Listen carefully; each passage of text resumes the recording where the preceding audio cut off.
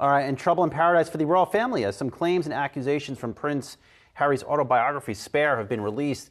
The Duke of Sussex is claiming he was physically attacked by his brother, Prince William, back in 2019.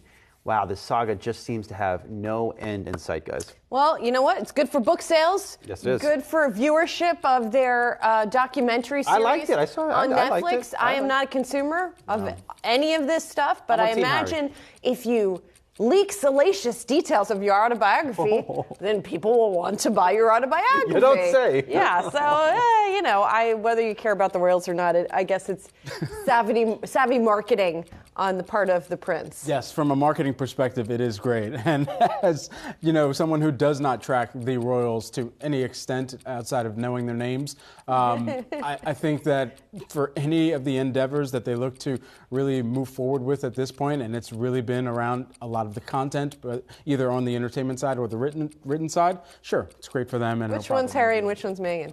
Can we put them on the screen? No. Wow, that's not very nice. I'm kidding.